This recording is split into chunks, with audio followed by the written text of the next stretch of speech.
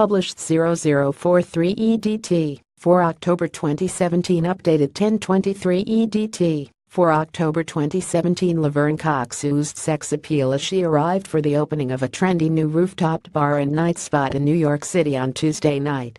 The Orange is the New Black star strutted her stuff in a semi-sheer lingerie-inspired black dress.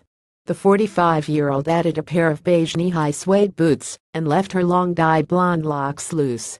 Scroll down for video. Racy Laverne Cox oozed sex appeal as she arrived for the opening of a trendy new rooftop bar and night spot in New York City on Tuesday night. Laverne's dress had a corset-style waist, and the figure-hugging number revealed the outline of her black underwear.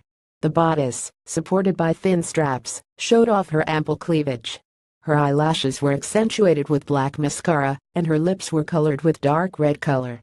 Revealing the 45-year-old strutted her stuff in a semi-sheer lingerie-inspired black dress that hugged her body and she left her long dyed blonde locks loose. Sexy Laverne's dress had a corset-style waist, and the figure-hugging number revealed the outline of her underwear.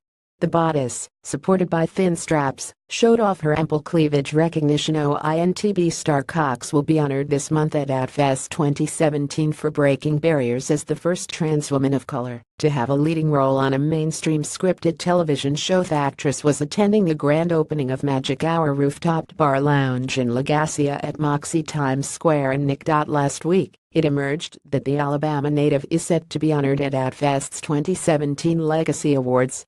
The LGBT nonprofit hands out awards each year to recognize on-screen stories about the LGBT community, and this year's event is set to take place in La on October 22.